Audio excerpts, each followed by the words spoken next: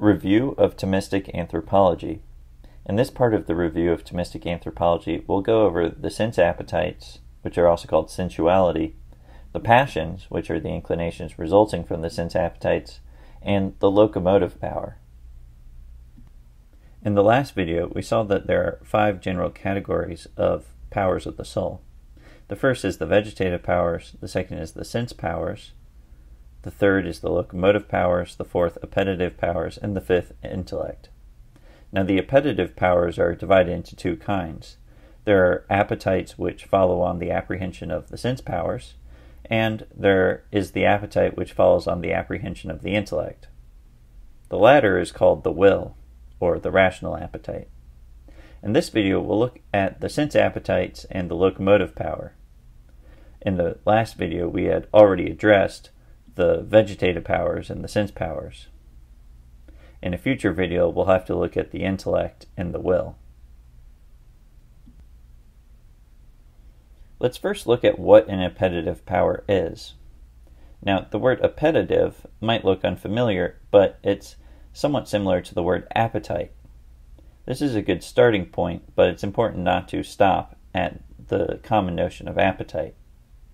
Now, commonly when we say someone has an appetite, we mean that they have an inclination towards food.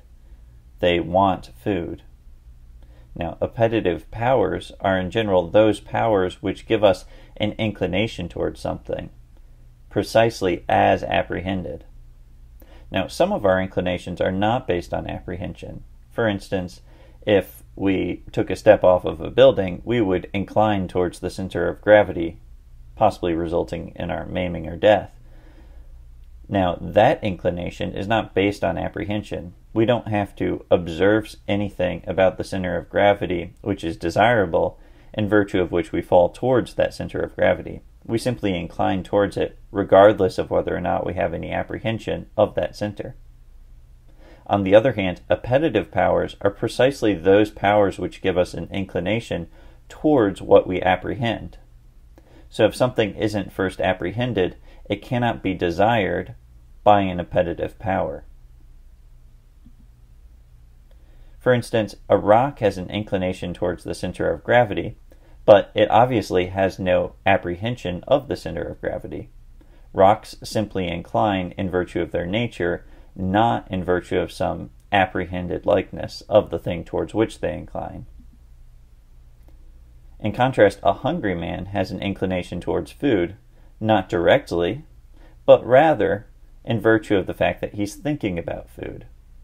So, what mediates between the power and that towards which it's inclined is the likeness or apprehension of the thing towards which the power is inclined. So again, appetitive powers move us towards external objects by first being moved towards a likeness of those external objects in the apprehensive powers. Now you'll recall that sense is an apprehensive power. Sense is what gives us a likeness of the things around us in the sensible world. For instance, when we sense a tree, we form a likeness of the tree within our soul. So this likeness becomes the principle of the appetitive powers inclining us towards that external object, such as a tree. Now, there are two ways in which we can apprehend something, either through sense, as we just described, or through the intellect. Therefore, there are generally two kinds of appetitive powers. There are sense appetites, which can also be called sensuality, and there is the intellectual appetite, which can also be called the will, or rational appetite. Now, the first of these, sensuality, takes for its principle the apprehension that is found in the sense powers, such as the external senses, sight, smell, taste, touch, etc. In contrast, the intellectual appetite takes for its principle the apprehension that's found in the intellect. That is, the concept or understanding of a thing. Now, we'll address the intellectual appetite or will in a later video, but for now, we're going to address the sense appetites or sensuality. Now, there are actually two appetites. The first is called the concupiscible appetite, and the second is called the irascible appetite. These are strange words, but you'll want to memorize both how to spell them and how to pronounce them, because they're crucial for analyzing the moral life. To begin with, you can associate the concupiscible appetite with that power which underlies our desire for food and sex. The concupiscible appetite is more than that, but this is a helpful association to begin with. Likewise, you can associate the irascible appetite with the power underlying anger or irritability, that is, the desire for revenge. Hence, this is called the irascible appetite, that is, because it's associated with irritability. Now again, the irascible appetite is more than that. It's more than a power underlying anger and irritability. Nevertheless, that's a helpful association to begin with. More properly, we could define the concupiscible appetite as that power which aims at what the senses apprehend as good without qualification, and which inclines away from what the senses apprehend as evil or bad without qualification. So insofar as our senses, especially the inner sense of the estimative power, determines that something is good, then we incline to that through our concupiscible appetite. It's only when we add on a certain qualification, namely difficulty, that we get the irascible appetite in play. The irascible appetite aims at what the estimative power apprehends as an arduous or difficult to achieve good. Likewise, it inclines away from what is apprehended as being difficult to avoid, but evil. So, we can associate the concupiscible appetite with the sensible good or evil, simply speaking, or without qualification. But we can associate the irascible appetite with the arduous good and the arduously avoided evil. So, again, insofar as something is apprehended as good, we incline towards it with our concupiscible appetite. But insofar as it's apprehended as good and difficult to achieve, or evil and arduously avoided, then it's related to our irascible appetite, not our concupiscible appetite, under that aspect. Let's look at an example of the sense appetites in action. First, a bull's estimative power apprehends that a cow is good. Second, the bull's concupiscible appetite inclines towards sexual relations with that cow. Third, the bull's external senses and estimative power apprehend a danger in between himself and the cow, namely an enemy bull. This would be a competitor for his mate. Fourth, the bull's concupiscible appetite inclines the bull to run away from the enemy bull, and therefore to run away from the cow as well. In other words, the concupiscible appetite inclines the bull that wants to mate with the cow to run away from the very good with which it wants to be united, but in virtue of the enemy bull standing in between the first bull and the cow with which the first bull wants to mate. Fifth, the bull's estimative power apprehends the killing or maiming of the enemy bull as an arduous good insofar as it would permit access to the cow, which is apprehended as good without qualification. 6. The bull's irascible appetite inclines the bull to do battle with the enemy bull.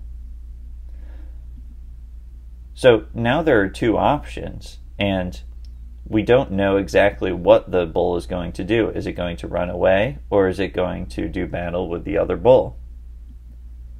If the bull's concupiscible appetite away from the danger is stronger than his irascible appetite to kill the enemy bull, then the bull will run away, not fight. On the other hand, if the bull's irascible appetite to kill the enemy bull is stronger, then the bull will fight and not run away. We can't tell beforehand what the bull is going to do because we don't have direct access to the degree of intensity of these various appetites. Now, from this example, there are a few conclusions that we can draw about the sense appetites. First of all, every movement of the irascible appetite is preceded by and followed by a movement of the concupiscible appetite. As we saw, the irascible appetite was inflamed in order to defend and bring about the achievement of what the concupiscible appetite desired. So, for example, we first have a desire, which corresponds to the concupiscible appetite, and that provokes anger at what is an obstacle to the desired good, and this corresponds to the irascible appetite. And finally, we have pleasure once the desired good is obtained, if it is obtained. And this final emotion corresponds to the concupiscible appetite. Thus, we can say that the irascible appetite is like the servant and protector of the concupiscible appetite, since it helps the concupiscible appetite to get what it wants. The concupiscible appetite is what determines the ultimate good and the starting point, but the irascible appetite is what achieves that good by overcoming obstacles. Now, as we've said before, the irascible and concupiscible appetites are powers of the soul. The movement or operation of these powers is called, in a technical sense, passion. As seeing is the operation or motion of the power of sight, so too the passions are what we call the operation or motion of the sense appetitive powers. Passion, in the sense in which Aquinas uses this word, is roughly synonymous with emotion or feeling, but the word passion should not be confused with the restricted sense in which we often use this word in English. Note that it is not merely intense inclinations that are called passions, but weak ones can be called passions as well. Any inclination whatsoever, whether intense or weak, that results from the appetitive powers is called a passion. So, for instance, being madly in love or mad with anger is an intense passion. But someone who is moderately hungry is inclined by a passion as well.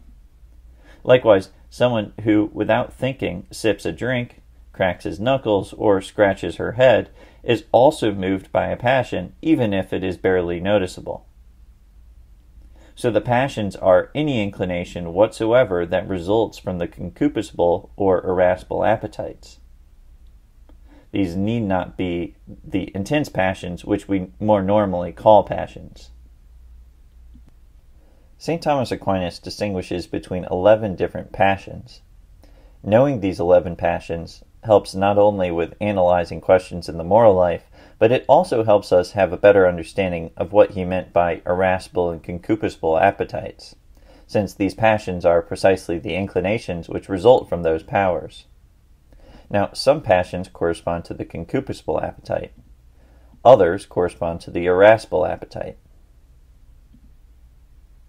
The concupiscible appetite, as we said, is directed at good or evil without qualification, whereas the irascible appetite is inclined towards the arduous good and away from the arduously avoided evil. Now, the inclination towards good without qualification can either be a simple inclination or an inclination with respect to good or evil as currently absent, or an inclination with respect to good and evil as present. So the distinguishing feature here is, do we ignore temporal qualifications like present and not present, in which case we have a simple inclination, or do we consider the good and evil as currently absent but possibly present in the future, or do we consider the inclination towards a good or evil insofar as it is currently present? If we go with the first option, then we distinguish between love and hate. Love is a simple inclination towards the good without qualification, and hate is a simple inclination away from evil without qualification. Now, if we look at the inclination towards good and evil without qualification, insofar as that good and evil are currently absent but potentially present in the future, then we have desire and aversion. Desire corresponds to the good, which is possibly present in the future, and aversion corresponds to the evil, which is possibly present in the future. Finally, if we look at the inclination to good and evil without qualification, and we consider that good and evil as currently present, not as future, but as currently present, then we have joy and sadness. Joy corresponds to the good, which is currently present, and sadness corresponds to the evil, which is currently present. Joy is also sometimes called pleasure, delight, or enjoyment. Sadness is also called pain, sorrow, or misery. Now, let's move over to the irascible passions. We can consider the arduous good insofar as it is the object of an inclination towards something that is currently absent, or insofar as it is the object of an inclination towards something that is currently present. Notice that this is similar to the division we saw within the concupiscible passions. The only thing missing is the simple inclination, but there's no such thing as a simple inclination towards the arduous good. We only have simple inclinations towards things which are good without qualification. We don't have simple inclinations towards things which are difficult goods. And so we only divide the inclinations of the irascible passions by whether the object is currently present or currently absent. Now, if the object is currently present, then we have anger. Anger is a movement of the irascible appetite to remove a present evil. This, put more loosely, is a desire for revenge. If you think about what revenge is fundamentally an attempt to remove some evil that's already been done. If you expand that notion slightly, you have anger, which is the desire to remove an evil that is currently present. So, for instance, if a dog is being threatened by another animal, such as a snake that's entered into the house, that is an evil to the dog's estimative power, and so the dog is angry at the snake and wants to remove that evil. It wants to remove the evil of having an intruder within its domain. And so anger can be said generally to be the irascible appetite to remove a present evil. Now, if we look at the inclinations of the irascible appetite, which are towards the good or evil that is currently absent, then we either have an inclination towards the good or we have an inclination towards the evil. Let's take the first option. Now, if it's an inclination towards the good, then we either have the passion of hope or the passion of despair. Hope is a movement towards the arduous good because it is good. So you're not moving towards the arduous good because it was arduous, but because it is good. That's hope. On the other hand, despair is a movement away from the arduous good, not because it's good, because it is, but rather because it's arduous. So if your focus is on the fact that the difficult good is actually good, then you have hope in achieving that good. But if your passions are focused on the fact that it's difficult or impossible to achieve, then you have despair. This is not saying that the good's no longer good, but since it's difficult to achieve, you have a movement away from it, insofar as it's difficult. On the other hand, as we said before, sometimes the inclination with respect to the arduous good or evil, as currently absent, is not towards the good, but away from the evil. In this case, we have two other passions, fear and daring. Fear is an inclination away from the arduously avoided evil, insofar as it is difficult to avoid. So, insofar as your passions are focused on the fact that the impending evil is difficult to avoid, that gives you the passion or emotion of fear. On the other hand, if your passions are focused on the fact that it's useful to remove that impending evil, then you have the emotion of daring, which is an inclination to remove that future arduously avoided evil. So daring is somewhat similar to anger, except for anger is focused on a present evil, whereas daring is focused on a future evil. Now, these are the 11 passions. You'll want to memorize them and their objects. We have love, hate, desire, aversion, joy, sadness, hope, despair, daring, fear, and anger. Knowing these again is crucial for understanding and analyzing moral action. Now, there are two things to note about all 11 of these. Sometimes acts of will have the same name as these passions. For instance, love is not only a sensible passion, which is in the body, but it's also something in the intellectual soul. So, it's important to distinguish between the passion of love or the passion of hate and the act of will, which is called love, and the act of will, which is called hate. Likewise, we can say that hope is something that happens in the intellectual soul, not just in the body. So there's a sort of intellectual hope, a hope that is an act of will, and then there's a bodily hope, which is common between humans and animals.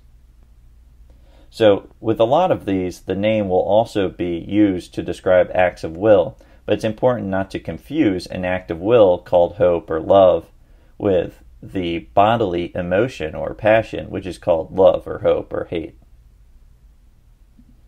The second thing to note is that passions as such are morally neutral. So just because you have the emotion of love does not necessarily entail any sort of moral claim, good or bad. Likewise, the emotion of hate, which is a simple inclination away from what's evil without qualification, that doesn't necessarily mean anything morally good or bad. Now, because the will and reason generally has some sort of control over the passions can be good or bad, as we'll see later. But for now, it's sufficient to say that the passions in themselves are not morally good or evil. They arise without your choice. Nevertheless, they can be good or evil insofar as they are under the control of reason and will. So now that we've talked about the sense appetites, which are also called sensuality, as well as the inclinations that result from the sense appetites, which are called passions, we can move on to discussing the locomotive power. Now, the locomotive power is a lot more straightforward than the sense appetites. Passions do not directly bring about movements in the body. Rather, they do so by means of the locomotive power. For instance, being angry with someone doesn't necessarily result in the bodily action of murdering them. Sexual desire doesn't necessarily result in a bodily movement toward sexual intercourse. Bodily movements come from the passions by way of the locomotive power. This is the power which proximately controls the limbs of the body. For instance, it moves the legs, hands, neck, and face. Bodily injuries, inebriation, sleep, and the will can all impede the locomotive power. If so, one may have a passion towards some external action, but never do that external action. For instance, during sleep, you may have a movement of the sense appetites towards doing your homework, but when you wake up, you discover you haven't actually done your homework. The reason for this is that chemicals are released during sleep which impede the operation of your locomotive power. Since your locomotive power is impeded, you don't actually perform the action that you want to perform during sleep. So it's not the case that your appetitive appetites aren't active during sleep. They are, as you can tell during dreams when you feel fear, love, or anger. Nevertheless, they don't have any external effect in your body, precisely because your locomotive power is impeded by the chemicals released during sleep. You could see less extreme forms of this during inebriation or when you're simply tired. For instance, if you've been working physically all day, you might want to do some other physical activity, but just not be capable of doing it. To summarize what we've covered, in the last video we looked at the vegetative powers and the sense powers, which were the external senses and the internal senses. And in this video we've looked at the locomotive power and the sense appetite. What we have not covered is the rational appetite, which is called the will, and the intellect. These will need to be saved for later.